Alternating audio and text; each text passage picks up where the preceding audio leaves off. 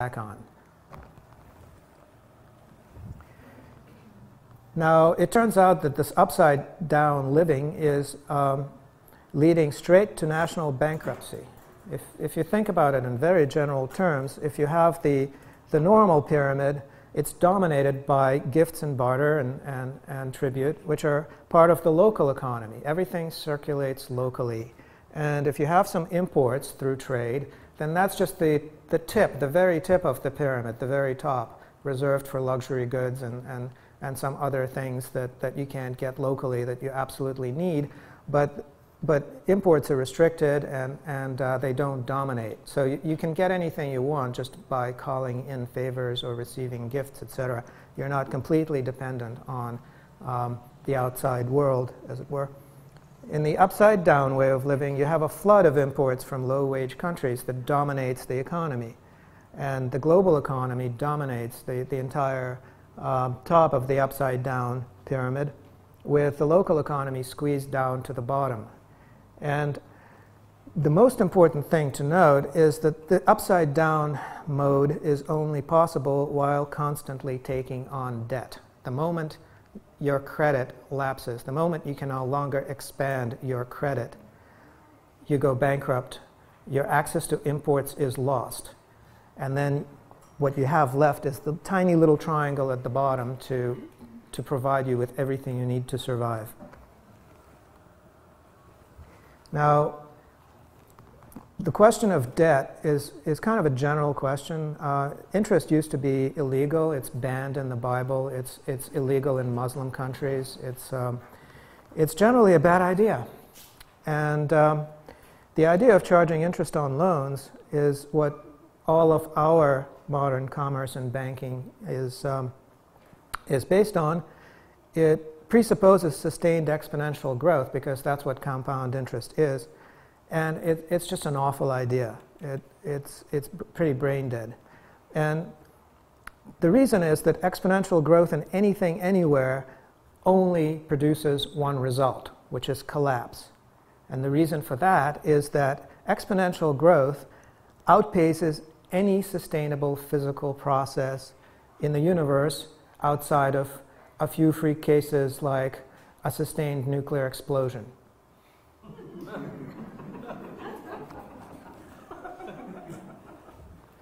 Where the entire universe blows up and then we don't know what happens.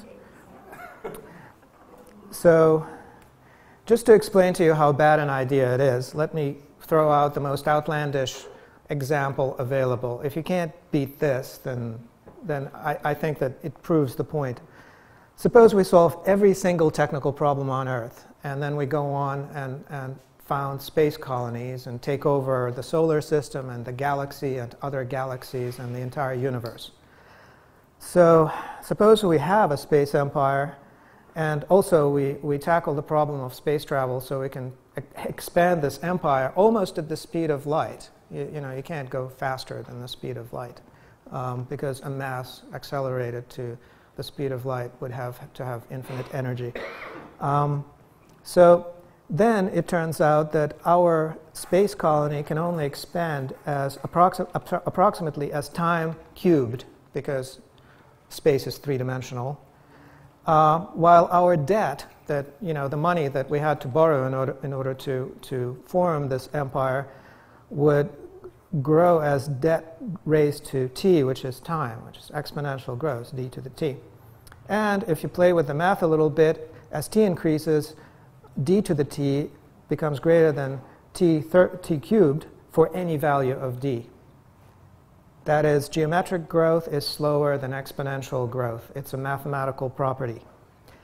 Now, what can you do about it? Well, suppose if you're a Star Trek fan and you believe in warp speed, you know, like warp 10 or whatever, which is faster than the speed of light, you think that would solve the problem? No, it wouldn't.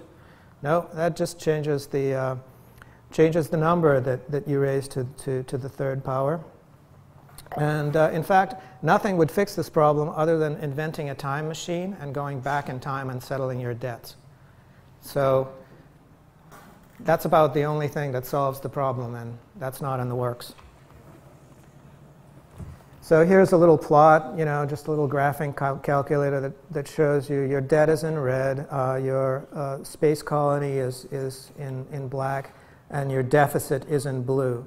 So a little bit of time goes on, and then your deficit skyrockets, and for all intents and purposes becomes infinite.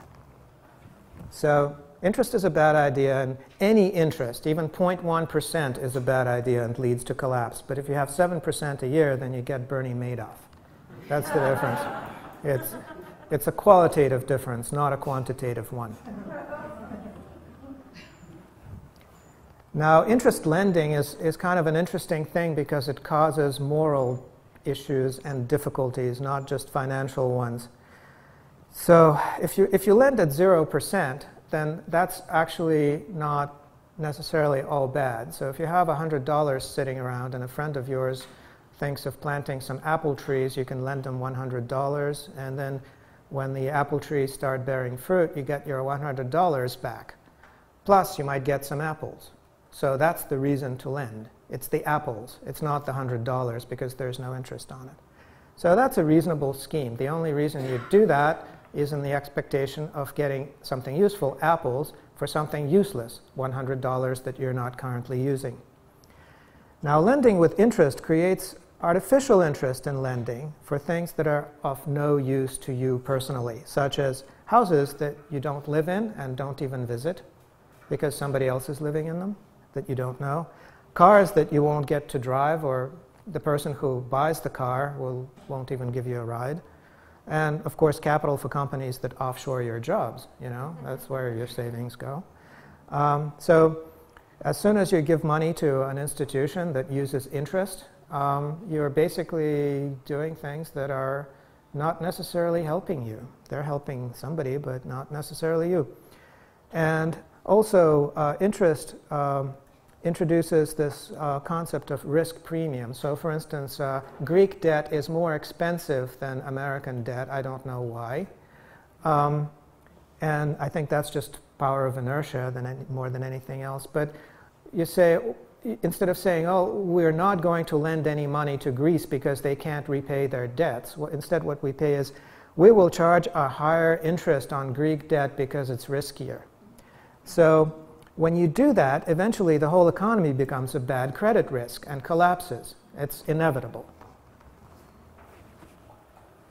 So I think the outcome is perfectly predictable. Collapse is baked into the scheme. It's guaranteed to occur. It is unavoidable. Now, what people seem to want to ask me a lot, and recently some money men took me out to dinner, and they bought me dinner, which was nice, and entertained me with some conversation, but they really wanted to know the timing of collapse because they want to time the market. They want to run away with all the chips, even if those chips are worthless, because that's how their mind works. But it's like, yeah, I got all the chips. Too bad the casino is closed. It's ridiculous, but, they paid for dinner, so that was okay. But timing is completely irrelevant. The only thing you should be paying attention to is the fact that it is not too late for you to do things to prepare. And don't think further than the next project that you can actually take on.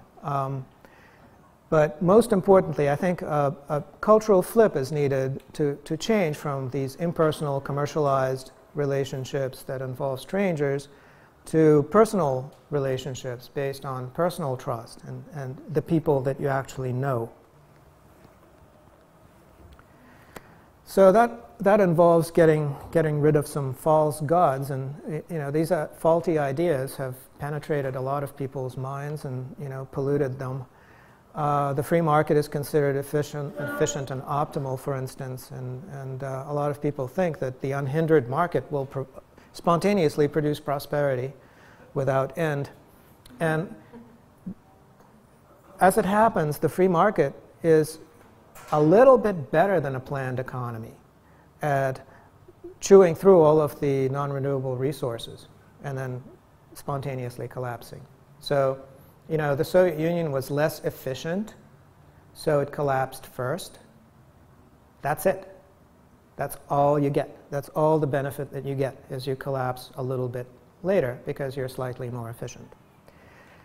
And so most of what you've been taught relating to economics has to do with the growth economy, which is over. And so people keep going on about this economic system that no longer exists and is irrelevant.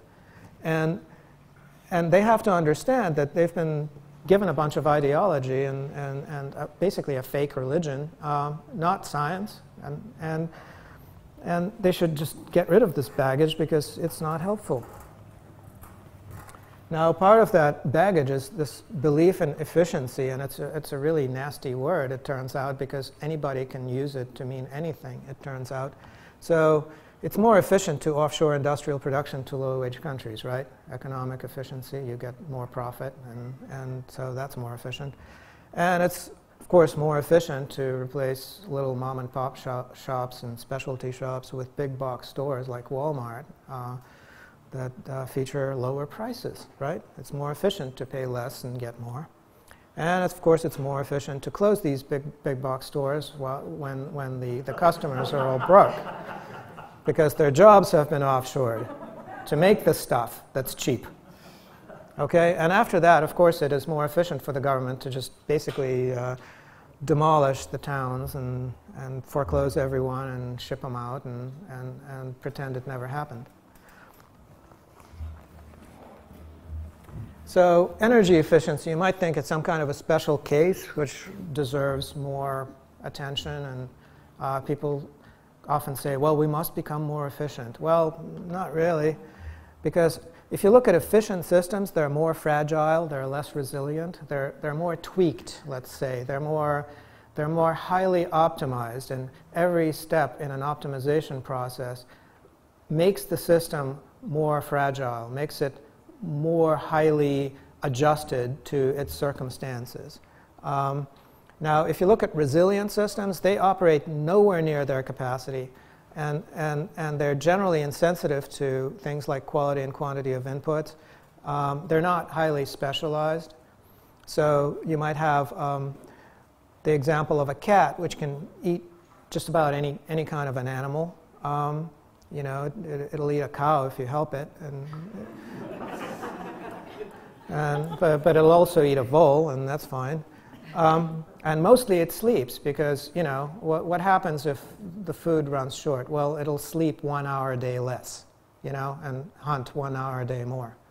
And so it's very well adjusted to just about anything.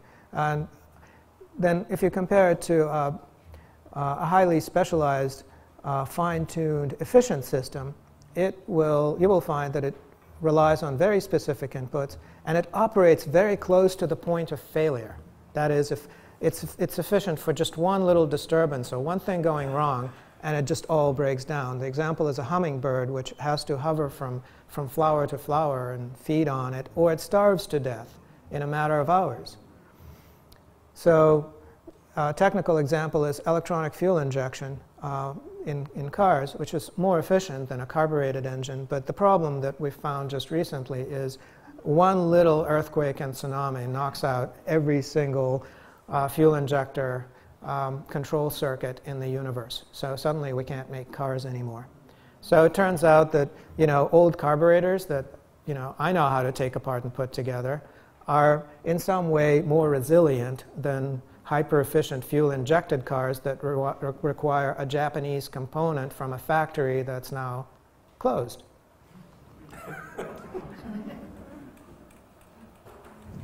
So let's get back to gift economies. There's actually quite a bit of research on this. One French scholar, Marcel Mauss, did quite a bit of research on it, and it turns out that just about every culture in the world started out as a gift economy, where it didn't have commerce. They have basically exchange of gifts, and examples span just about every community in the world, old community in the world. It's very well suited to surviving hard times, because if you think about commerce, and especially commerce based on contracts, anytime times go bad, you get endless breach of contract and litigation. So like the foreclosure crisis is a prime example. The economy tipped in the wrong direction, and suddenly you have breach of contract all over the place. So this is something you don't have in a gift economy. If somebody can't return the favor of the gift that you gave them, then they can't. So what are you going to do?